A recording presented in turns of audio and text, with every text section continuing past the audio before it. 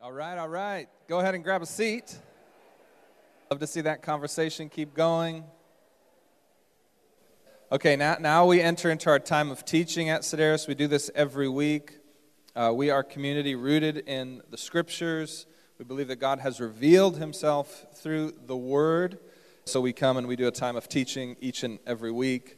And we hope it's always substantial, weighty, that it presses in on you, that it stirs your soul to affection for Christ. And I have no doubt that that's going to happen again today, because one of my friends, mentors, he was actually a youth pastor when I was just a lad.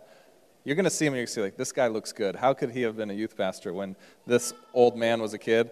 And he has planted a church, and now he is moved into a time of ministry. Well, let me tell you this. If you've got the weekly email, you may have read it. Just the subject line. I realize that many people don't read my emails. And you saw the subject line and it said, Confessions of an Uber Pastor. And you probably thought, look at Dave, boasting again. The Uber Pastor. No. I'm actually referencing Pastor Jayson Turner, who now his ministry is to, he's involved in a ride-sharing organization called Uber. Have you heard of it? And he drives so that he can minister to the people of our city. So you can follow him on Instagram at Uber Pastor and hear about stories from the field as he gets to interact with our city and drive for our city. And it's just fantastic. So I'm not speaking about myself, though I have many a confession. It is not about me. It is about Jayson Turner, and I'd like to invite him up right now. Jayson, would you come on up? I'm going to pray for him as he begins the time of teaching for us. So, Jayson, let me pray for you, and then we'll let you do what you do. All right. Father God, thank you for this man of God who you have called into your service in many ways over his years in ministry, God, and just as a human being. We're so thankful to know him. I thank you for the mentor that he is in my life, the encouragement he gives to me on a weekly basis, God. And we just pray now that you'd fill him with your Spirit as he delivers to us your words. Anything that is from you, God, may it stir in our soul. And those things that may not be from you, may it go in one ear and out the other. We pray now, God, for your power to come through your word and through this man. In Jesus' name, amen. Thank you, Jayson. Amen. Thank you, David. Well, good morning, Sedaris. Oh, wow. Good morning, Sedaris. Good morning. There we go. That's way better. I have known David a long time, and I will tell you, of all the students that I've had a chance to minister to and shepherd, like, David was never on the radar to pastor a church. So he has most definitely been called of the Lord. And I say that sort of tongue-in-cheek, but I mean that. I mean, he is called. And you guys as a church are very blessed. And of course, when you have a guest speaker, they're supposed to say things of that nature, but I believe that. So let me pray for our time. I know David prayed for me, and I'm going to share this morning a little bit about my story and then get into some things that I have learned. I'm continuing to learn as a missionary, as an ambassador of Christ. This is something that we share.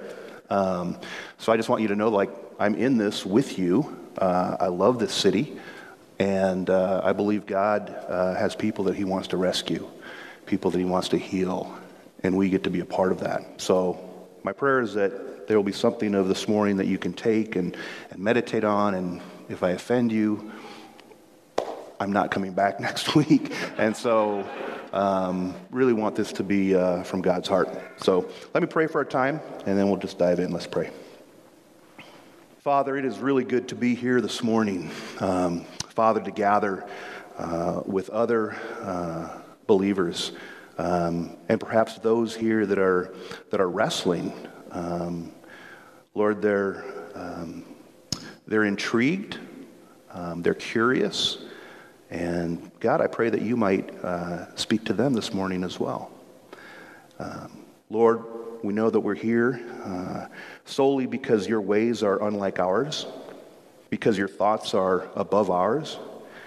Lord, you are the one that has compassion unlike us.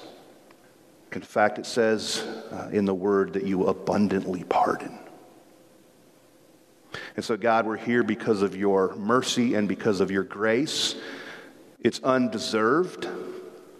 There is nothing for us this morning to posture about, but simply to be here filled with gratitude. Lord Jesus, would you speak this morning? Would you uniquely minister to your people?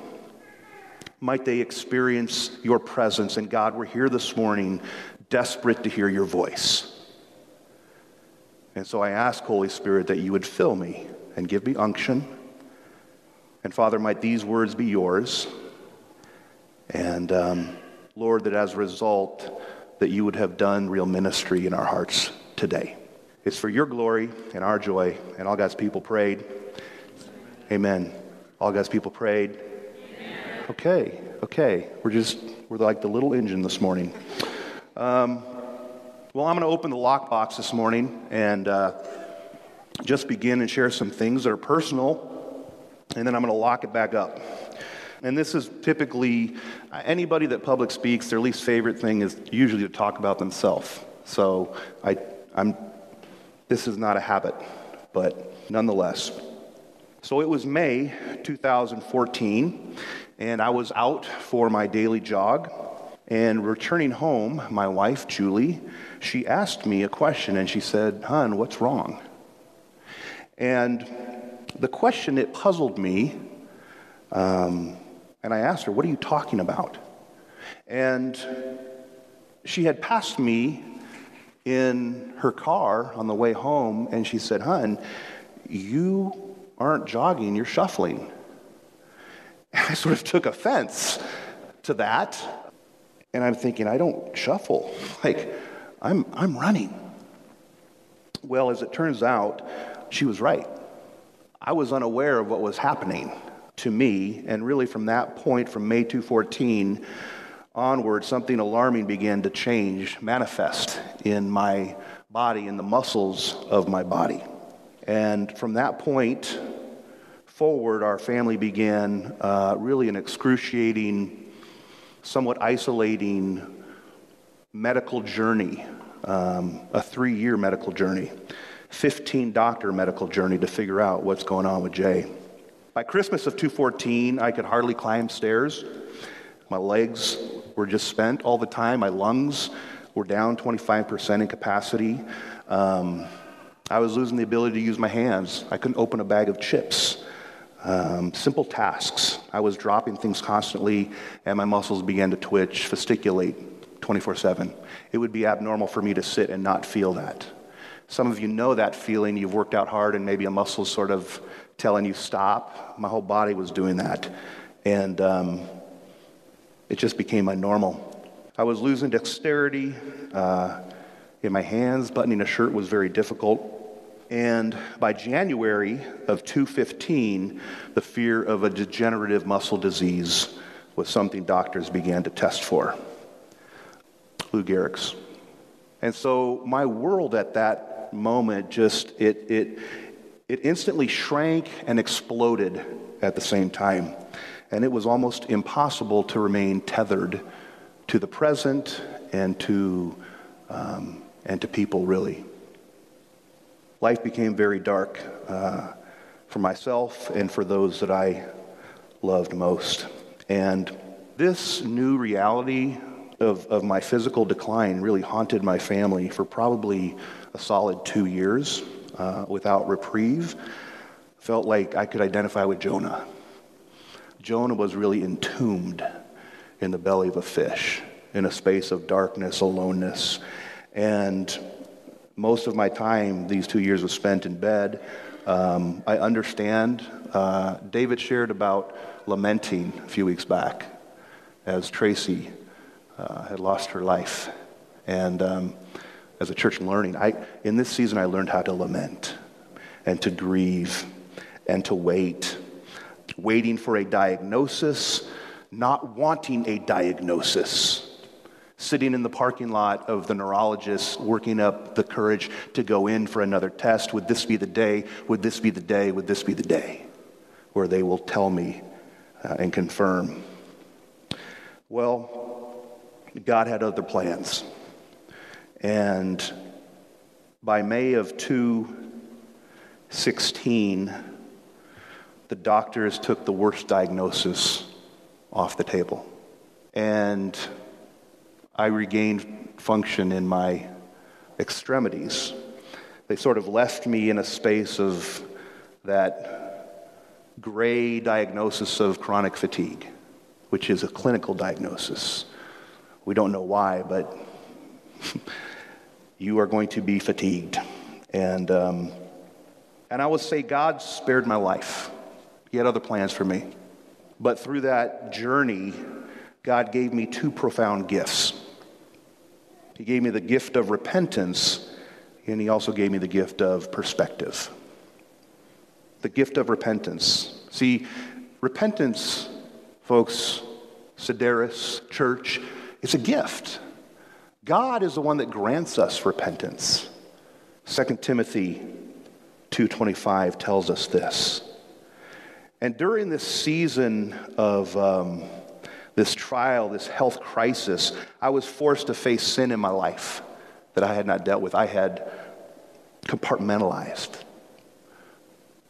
Been in ministry for 25 years, done a lot of different things, planted a church.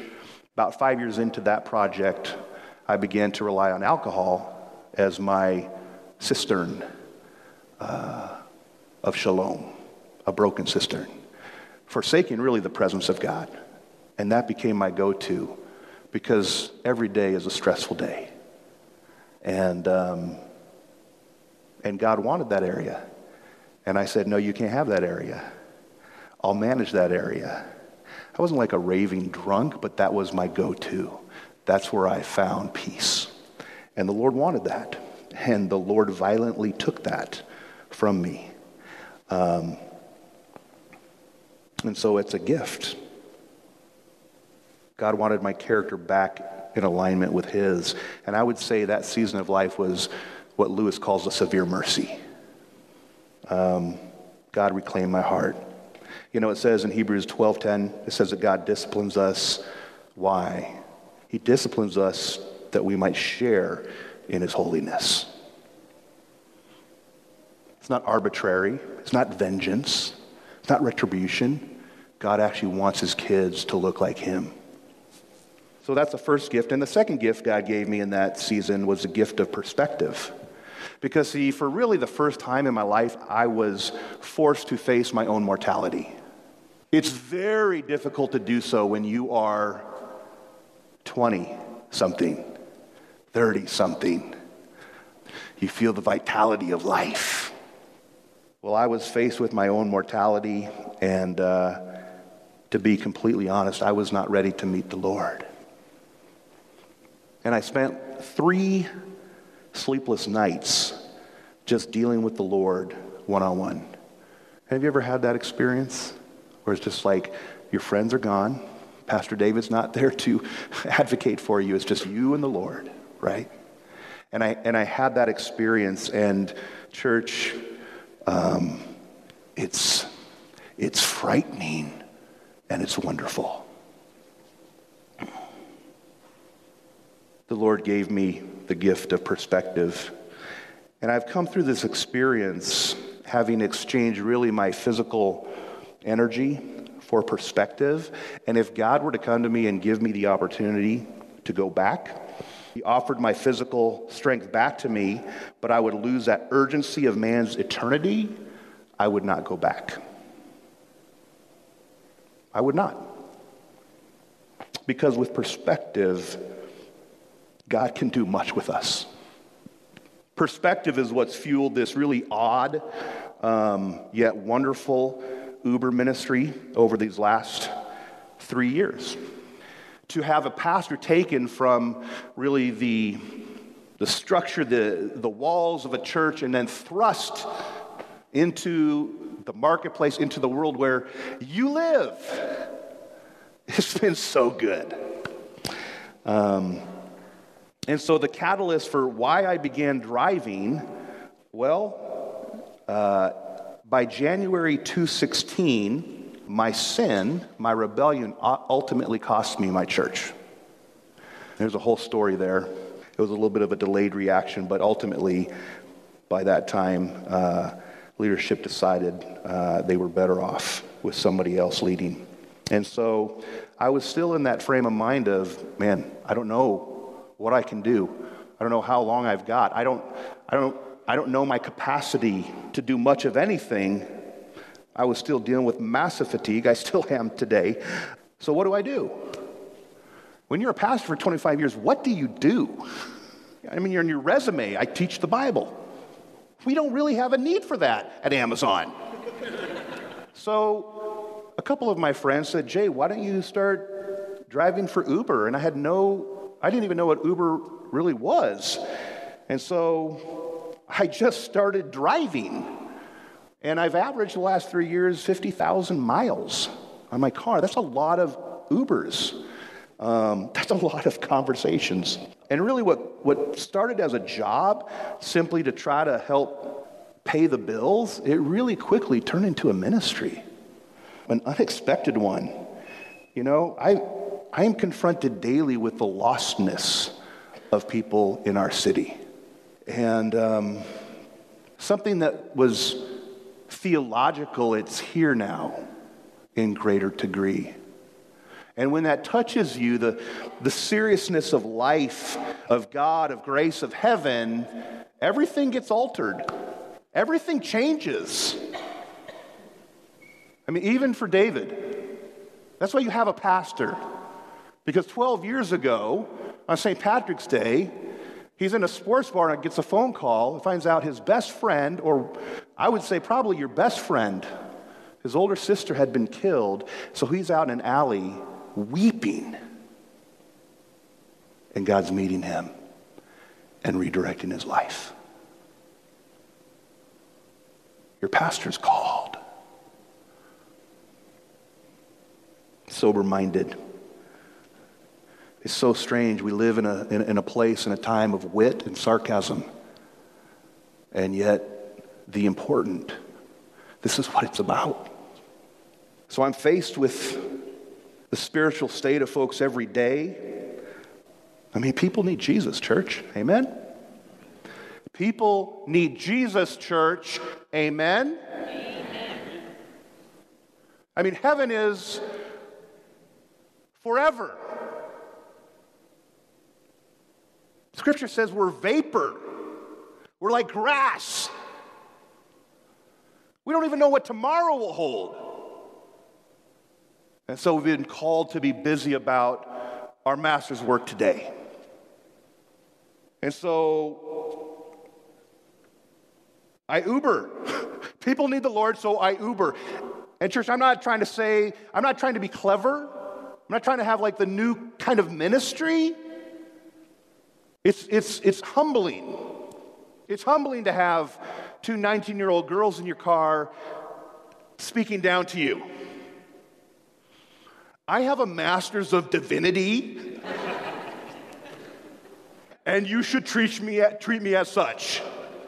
It doesn't go very far. I'm cleaning up vomit. This is not the life, but it's the ministry the Lord has called me to for today. And so I get to share the gospel almost daily, which is remarkable. I answer questions. Nothing in my car is off limits. You're angry at God? Tell me about that. You want to talk about suffering? Let's talk about that. You believe more that there's no God as opposed to there being a God? Let's talk about that. This morning I'm not going to give you tactics so much. If I can come back and do another, we'll see. We'll just see how this goes. But I'm there to engage, and people love this, church. One person said, you're like a church on wheels. I said, well, then this counts, man. You're good. You can take Sunday off. I mean, he was already going to take Sunday off. But it's become a place of prayer. I pray with folks all the time. I never did that before. I don't know if you pray for your unbelieving neighbors, your friends, your coworkers, but I'll tell you what, man, they love it. That may surprise you. I think I've only had in 3 years one person said, no, that's okay. Most people are like, and I asked, I said, can I pray for you? They got a job interview.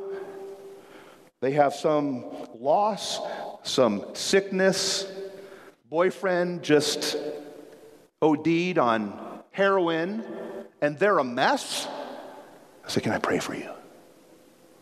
It doesn't matter what.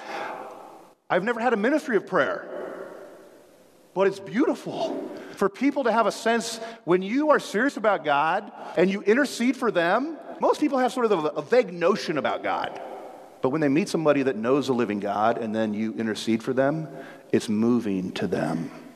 I had a couple in town. They were here for a funeral, and we got to where I was going to drop them off. They didn't even know I was a pastor. I don't lead with, hey, I'm Pastor Jay. I don't do that. It eventually comes up most of the time. But we got there and said, hey, man, can I pray for you guys? And they're like, yeah. So I prayed. They began to weep. And the man, as he was getting out, said, I wasn't expecting that, but that's what we needed. I'll pray for anything.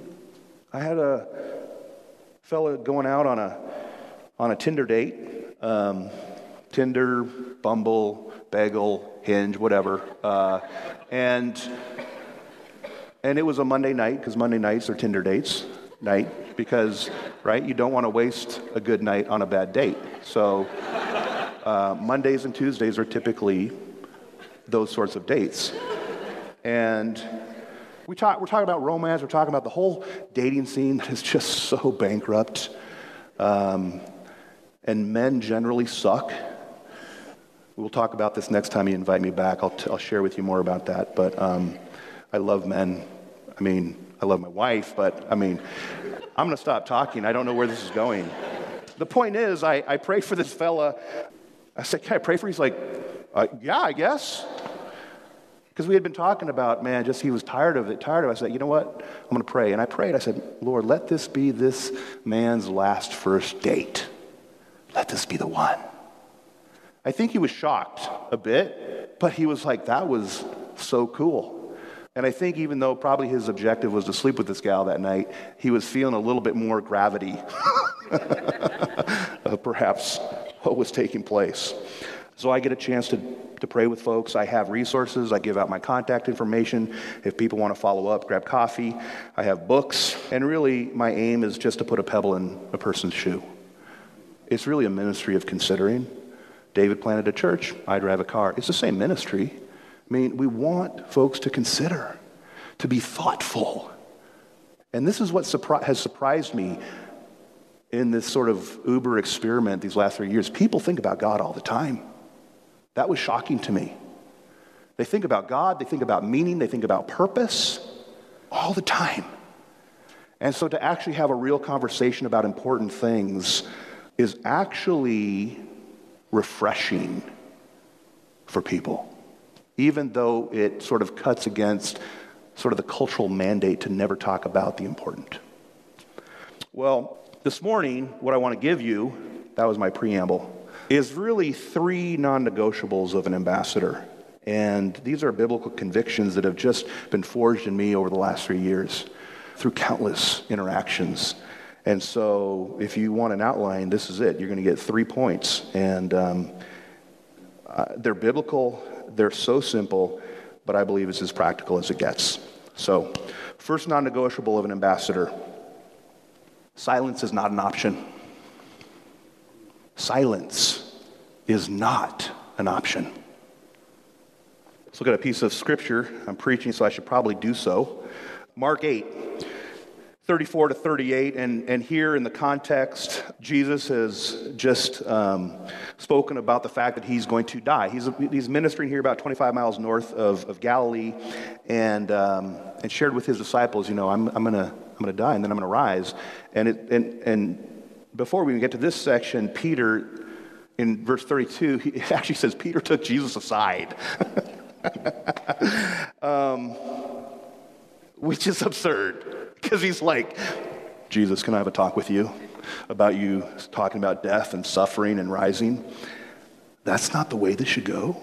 I know, you're God, but I know things. I mean, just think about this. And that's when Jesus rebukes him and says, get behind me, Satan. But it's interesting because every time Jesus talks about his death, burial, and resurrection, he then always follows with the cost of following him. And that's what we have here. Beginning here in verse 34, Mark 8, 34 to 38. And calling the crowd to him with his disciples, he said to them, if anyone would come after me, let him deny himself and take up his cross and follow me. For whoever would save his life will lose it.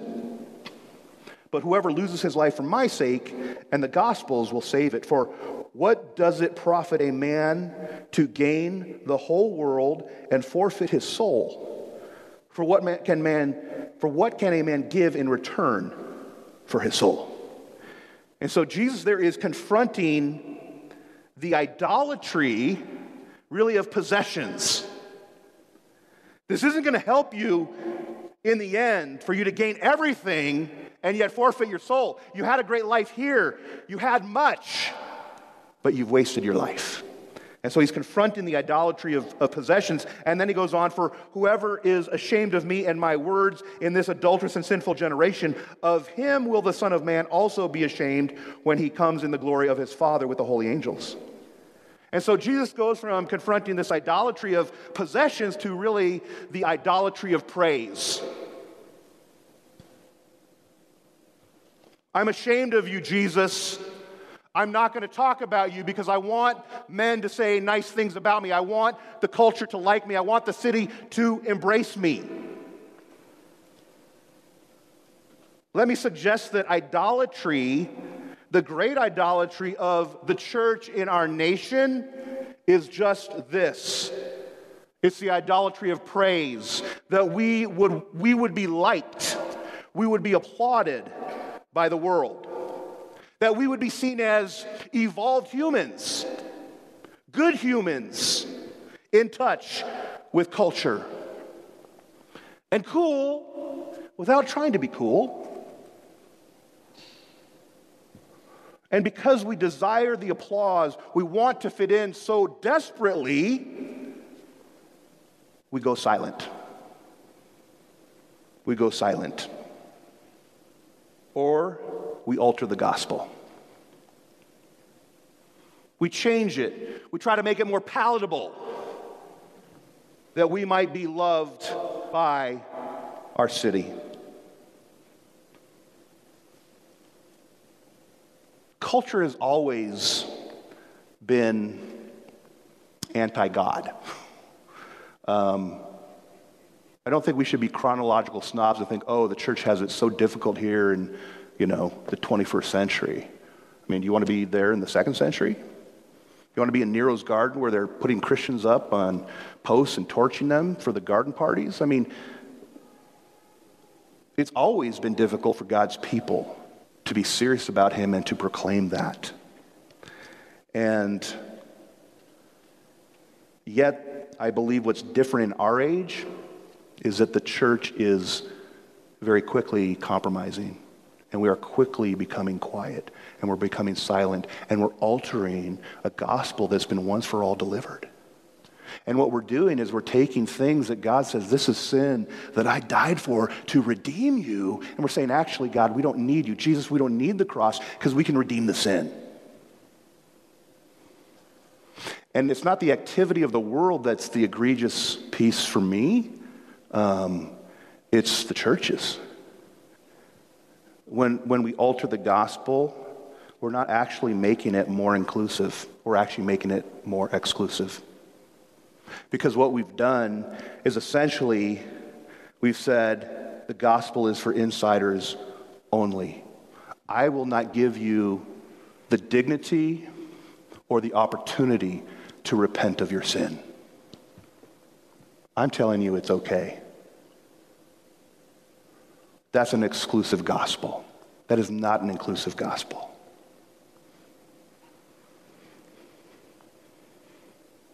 Jesus said the wages of sin is death. But I'm afraid, and so I hedge and lie and tell you all's good. Dave's been taking you guys through the prophets. I don't know if he hit Ezekiel, but there were issues going on in that day as in today, and I think this sentiment speaks to what presently we have going on. Ezekiel 33:17. Yet your people say the way of the Lord is not just, when it is their own way that is not just. God, we're more evolved than you. We know better. Church, I get it. I want to be liked, too. I want to be liked. I picked up a gal a few months back. Grew up in Chicago. I grew up in Chicago. Man, we had instant rapport. It was great. We were just like chumming it up. And we passed by a church that had a banner for Young Life. And immediately, she's like, Young Life, they're bad. They brainwash children. Okay. I mean, I wasn't about to defend Young Life at that moment. That wasn't, And I'm praying the whole time, God, don't let her ask me what I used to do. And we're driving, we're chumming it up. Man, and she was fit to be tied about it. She kept kind of like referencing Christians, how they hate homosexuals. And I'm just like, when your Uber driver sees there's still like 10 minutes left on the ride and he's speeding, that's because he wants to get you out of the car. And sure enough, she said, so what'd you do before Uber? I'm like, no. And I really wanted to lie or sort of brush it off. But I told her, I said, I was a pastor. Oh, man. Awkward moments, awkward, like, dinner party from the office kind of moments, like, awkward. And she's like, oh, but you're one of those cool pastors. And I said, I hope so. I don't know really what you mean by that. What was interesting is that then led into an actual conversation, which sometimes it doesn't. But it did. And it was so hard for this woman to dislike me because we had such good rapport and there was such a connection. And by the time we got to the end of the ride, she had accepted the fact that I can believe something different than her and not hate her. And it was beautiful. And we agreed that the next time I pick her up, we will continue the conversation. God gives me those moments, it's a gift from Him. But I'm tempted to be silent is my point. I understand. Here are the facts. Jesus loved perfectly. He was as winsome as a person gets. He was perfect in compassion, kindness. And yet when he opened his mouth, what happened? He was executed. That's who we follow. No, Jay, you don't understand. Jesus was just misunderstood. No, he wasn't.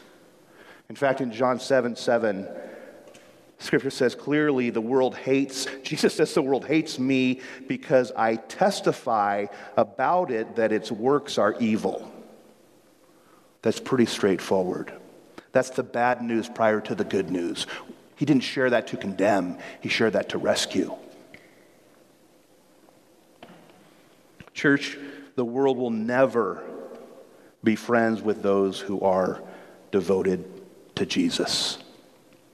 So, Peter put it in 1 Peter 4, verse 3, for the time that is past suffices for doing what the Gentiles want to do, living in sensuality, passions, drunkenness, orgies, drinking parties, lawless idolatry. With respect to this, they are surprised when you do not join them in the same flood of debauchery and they malign you.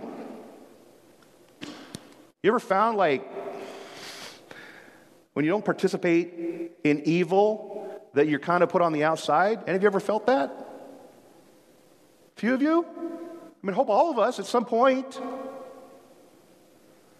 Oh, you're not going to participate in this. So you get mocked, you get shunned, you get ignored, you get disinvited, you get labeled.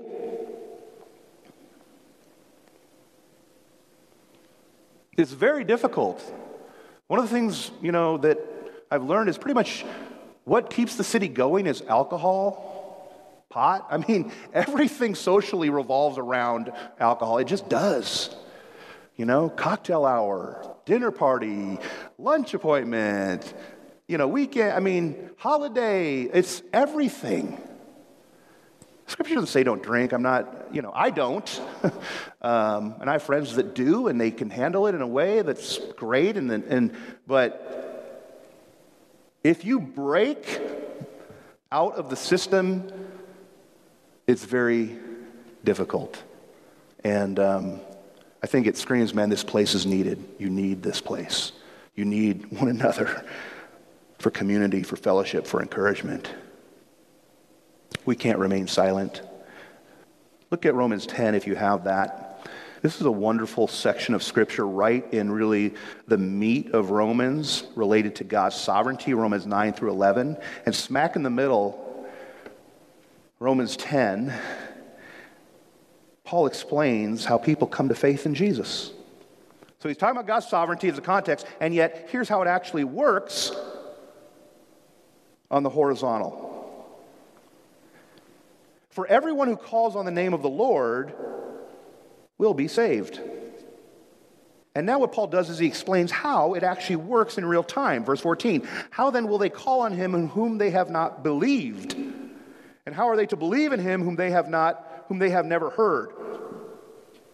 And how are they to hear without someone preaching? And how are they to preach unless they are sent? As it is written, how beautiful are the feet of those who preach good news. So Paul gives us a series here of 5 necessary steps for a person to come to Jesus. And he does it in reverse order.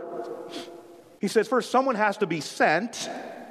Then they have to open their mouth. They have to preach. They have to proclaim good news. The recipient has to hear, then believe in order to call out to Jesus for rescue. And so the critical question for us is, how does this work without our participation?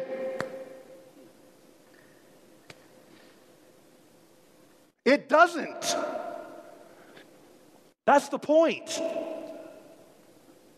Well, Jay, I know you're like a really hip Uber pastor. It's so unique. I'm just going to applaud you. And David, he gets paid the big dollars to do what he does. So I'm going to applaud him. I'm just me. I'm not been sent. Yes, you have. We're in this together. In fact, Paul in 2 Corinthians 5 at the end, verse 20, calls you an ambassador. Verse 19, 2 Corinthians 5:19 says you've been entrusted with a message of reconciliation. That's all of us. And we know it's all of us because up in 2 Corinthians 5:17 it says, if anyone's in Christ, they're a new creation. If anyone, are you in Christ this morning? Then you are anyone. This pertains to you. Have you ever met or heard of a mute ambassador? They don't exist. Where do ambassadors do their work? In foreign countries. They represent another nation, another kingdom, the leadership, the sovereignty, the ethic, the joy of that place. Yeah. They do their work in a foreign country. Are we home yet? No. If we're not home, that means we're on the job. That's what that means. Life is ministry. Life is ministry. This is not intended to be heavy-handed because I believe there's great joy in that. Man. As awful as it is to sit in your driver's seat for sometimes 10 to 12 hours a day, there's joy. Because I'm interacting with people about important things. Yeah. There's great mystery in Scripture related to the election of God and the accountability of man. I just want you to know the Bible teaches both. That's a whole other sermon, but it teaches both. And I just want to say sovereignty is not an excuse for silence. God's sovereignty, it undergirds our activity, is what it does, that some will actually respond. Jesus gave Paul a vision when he was in Corinth. Can you imagine having to minister in Corinth? Imagine the church, how jacked up it was, It was reflecting a city, a place. So imagine how bad that place was. The decadence, the indulgence, the excess. And I'm sure Paul's thinking, what am I doing here? And in Acts 18, God gives Paul this vision. Hey, I got people in the city. For those who know the word, you recall that? I've got people in this city. And he's talking about people that have yet to repent and trust in Christ as their Savior. And that energized Paul that God was at work. He, in fact, stays another 1.5 years in that city after that vision is given to him.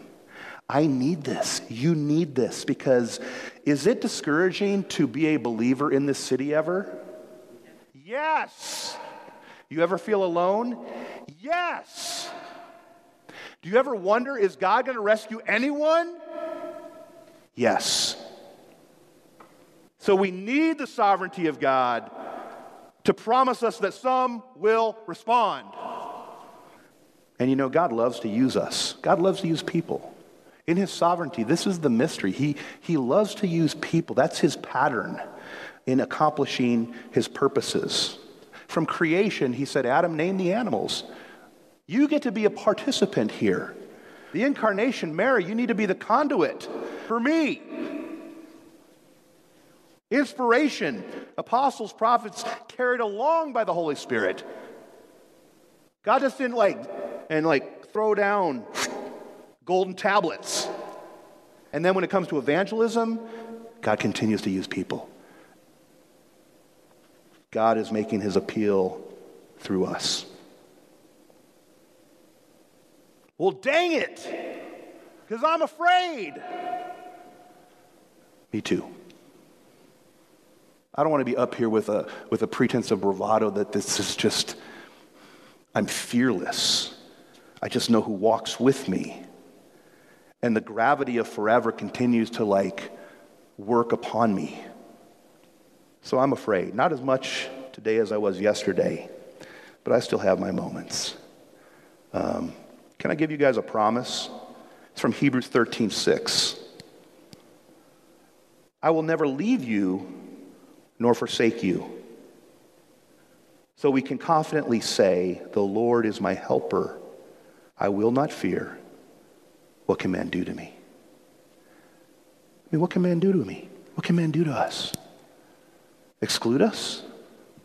I mean, kill us? I mean, they're just ushering us home. What can man do to you? Christ says to you, fear not. Fear not. I'm with you. And I would say practically on this front, courage is contagious. To speak, it's contagious. Pastor David and Pastor Ryan, man, they were out. They handed out 750 invitations to Alpha. I don't know where they were, probably South Lake Union, I'm assuming. And wow, they're breaking a cultural rule there. Who cares? I mean, heaven is forever. Okay, God, David was a little courageous. I mean, maybe I can be a little courageous. You see a friend, you see a brother, you see a sister. The church, it should have that effect. We borrow courage from one another. So we need this gathering because the stakes are forever. Okay, second point. We're going to crank. I'm so sorry. Silence is not an option. And secondly, we need to make the gospel personal. We need to make the gospel personal because it is. Paul said in 1 Timothy 1:15, the saying is trustworthy and deserving of full acceptance, that Christ Jesus came into the world to save sinners, of whom I am foremost. Paul didn't just give the objective facts about the gospel. Yeah, it rests on a historical event 2,000 years ago. But notice Paul inserts himself here. He says, I am the foremost.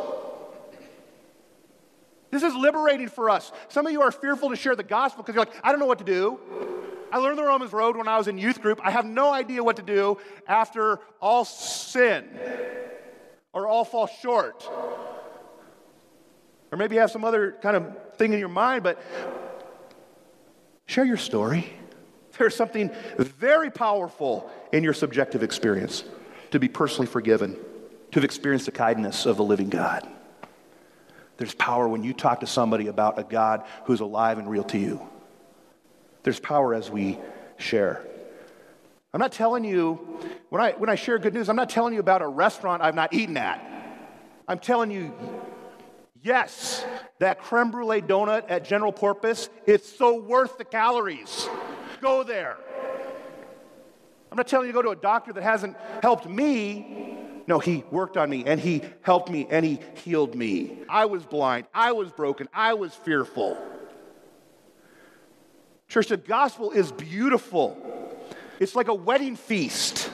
It's like a pearl of unmatched value. You would give everything in exchange for that. Well, Jay, you make the gospel sound attractive. It is. I'm intimidated. Then talk about the beauty of the gospel in your life. What has the Lord done for you? How have you experienced his presence, his mercy, his grace, the fact that he abundantly, extravagantly pardons? It's like the woman at the well. Let me tell you about a man. He knew everything I did and he didn't condemn me. This gives weight to our words. It's our experience. Make the gospel personal, because it is. It is. Life is too short not to talk about the important. David has showed you the testimony of Tracy at her baptism. There's power there. The best year of her life was the year where she was in that posture of total surrender to the Lord Jesus. It's beautiful. Here's the truth, church. 1 John 5:12 says, whoever has the Son has life. Whoever does not have the Son of God does not have life. Period. If Jesus is your Savior, that's the most important thing. At the end of your life, that's all that matters. Not the possessions, not the praise. Hebrews 9:27 says, man dies once and then faces judgment. Karma's a lie. Karma is a lie. You don't get to come back and do it again. I talk to so many Hindus on this. And I've asked them to a person, and I just simply ask questions. I say, do you believe that? That's it. You would be surprised at the number of Hindus that say, no, I don't, really. When you ask them just an honest question. And by the way, karma is a horrible doctrine to live under.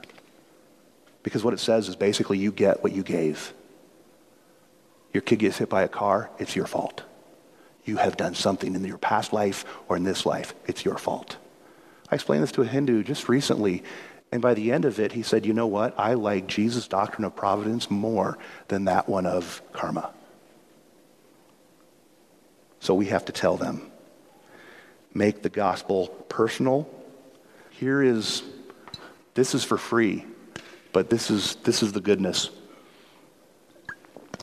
This is the thing I've probably learned, I don't know, and I'm working on, but making the gospel personal, it's not just telling someone, you know, Christians believe. There's a time and a place for that, but when you're conversing with someone, it's not Christians believe that Jesus died for sinners. It's not even take another step, it's not even like, I believe that Jesus died for you. It's getting to that space of intimacy and saying, Jesus died for you. Those are powerful words. Have you ever said that to anyone? Oftentimes we kind of step back and we make it a little bit like theological. The Bible says. Nothing wrong with that, but I'm suggesting get a little closer because there's power in that. Make the gospel personal. Third point, silence is not an option. Make the gospel personal. Thirdly, abiding is everything. Jay, I thought this was about being an ambassador and sharing the faith. Well, it is. Abiding's everything. You cannot live out the mission of God if you're not deeply connected to him. You know the scriptures in John 15 about the vine and the branches. Without being connected, you don't bear fruit, much fruit. It's simple, it's clear. God's the vine, Jay, you're the branch. If I'm daily connected, I'm nourishing on the vine, then life is poured in me so that life can be produced through me. It's so simple. You know, preachers have a few applications they come to every time they preach. And this is one of them. Read your Bible. I've never heard that. That's, whoa, man. Can somebody give me a pen? How do you spell that? Abide. Abide. It's so simple. You know, the question I get asked most when I talk about this stuff is, how do you start a conversation with people? I don't have a formula. I don't have like a little shtick. But I'll answer this question two ways. It's the seen and the unseen. The unseen will get into the abiding piece, but the seen. The seen is, and this, I'll just quickly move through this, but people always ask. The seen, how do I start this? I'm a curious person. I ask questions. A good question is like a doorknob into the room of a person's life. It sounded so good, I didn't make that up. I heard it somewhere. I think that's a Kellerism. I'm not sure. But I agree. I ask questions. I mean, the Proverbs 25 says, the purposes of a man's heart is like deep water, but a man of understanding will draw it out. Good questions do this.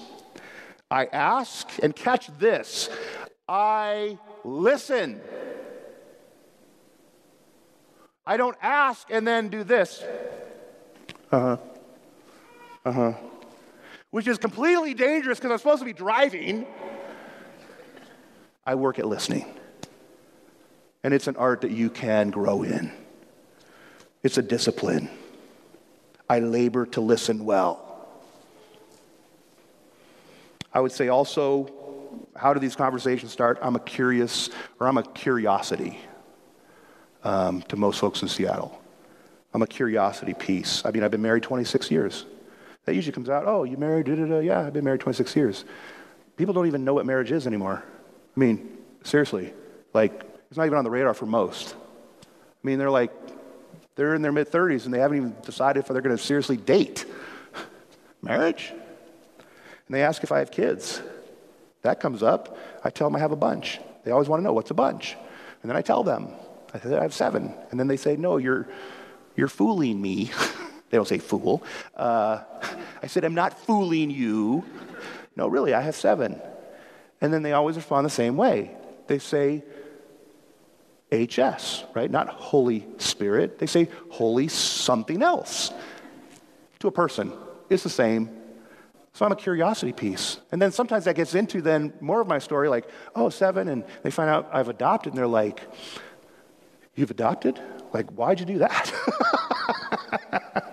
I mean, we live in a city, right? I mean, I don't even know where the children are. There's some here, but they hide. And I say, we adopt. And this is probably the most curious thing where they just sort of are struck. I'll tell them, I said, well, my wife, she thought that she heard God tell her. That's all I'll say. I can just hear in the back seat, oh man, do I want to talk about like God or do I want to talk about adoption? Like which way should I go here? There's a fork in the road. Because I'm talking to them about God, a God who I believe is real, and I'm telling you what, that's a curiosity piece to people. Because we live in a place where there's such light conviction on everything. You're a curiosity piece as you speak about a God who is real. That's the seen. I could talk more about that, but the unseen is this. This is the secret sauce. I spend time with the Lord. I spend time with Jesus. How have you grown as an ambassador? I spend time with the Lord. He speaks to me through the pages of a book. I'm desperate to hear his voice. When you hear the voice of God for yourself, there's nothing better. You're in a place of weeping, of turmoil. You get in and you're in the Psalms and you hear God speak, and it's like life. It's the best. To hear God speak is the best. And because I'm in a state where for me to function in the morning is almost impossible, it takes me about 2 hours just to figure out if I'm going to get breakfast. So I can sit and I can open the book and I can just soak. And as a follower of Christ, you desire that? I know you do. But you hear the voice of opposition when you wake up. I hear it too. I want to turn on Sports Center or the news or Look at how many people have affirmed me. Okay, none of you do that. But man, there's nothing like spending time with the Lord. That is the unseen. And let me just say this, ministry has quietly increased in my life, commensurate with the time I commune with the Lord. I think I get tired of pastors going, you got to be on mission, you got to be on mission, No, you've got to be in relationship. Mission then occurs. Trust me. When I'm with the Lord, those are the moments when I have the sense of like, I need to send this person a text right now. I need to share a verse with this person right now. I need to like reach out and grab time with this individual right now. That's when it occurs. We're so tethered and then fragmented, and we have to have that space. And whatever it is, you got to fight for that. I don't know what to read. Talk to your pastor. I just commend you, man, at least a psalm a day. And hear from God, and then chew on that. Chew on his promises. Speak true things. Preach to yourself. Because God knows, man, this place, this city will tell you a whole bunch of nonsense. All the time. Spend time with the Lord. Your heart will expand for people. I drove a Muslim family. I'm almost done. I drove a Muslim family just recently, and sweetest family. Kindest family. It was such a short ride. And the little girl, they had like a little girl in the back, and she had like these ringlets in her hair. And then like I'm like a sucker for like curls, because I had a curly daughter. I have 6 daughters, so there's got to be a curly one in there, a couple. And I just melted. Like I was thinking about my kid when she was that age, and then all of a sudden she's like, "Would you like a piece of gum?" I'm like, yes, I would. And I have a piece of gum for you. We traded gums. And then I dropped him off, and I didn't get to talk about Jesus. And I was like, Lord, this kind family, they don't know you. And I prayed, God, would you rescue them? Would you come to them in a dream? Lord is doing some crazy things in the Muslim world. There's a book by Tom Doyle, Dreams, Visions in a Muslim World. Talks about some of that. I have a pastor friend, church I normally kind of help out at, and he met a man a month ago, came up to him and said, "Are you Pastor Al?" He said, "Yes, I am. The Lord told me to come and talk to you. Jesus came in my dreams and said you would tell me about Jesus. Are you Pastor Al?" He said, "Yes, I am." That stuff's going on. I pray, God, would you rescue this family? You know, it's like the people that we interact with. Such a short time. Beautiful, it says, are the feet of her who brings good news. The one who resolves, I'm not going to be as silent as I've been. The one who talks about the kindness that they could never repay. Friends, this is where the joy is. It truly is. And I'll end with this story. My ministry began, and I still remember this young gal. She was 25. And this is probably the first month of driving where I knew like God's doing something here. And we began to talk about, well, she was the entertainment in the car at the beginning of the evening.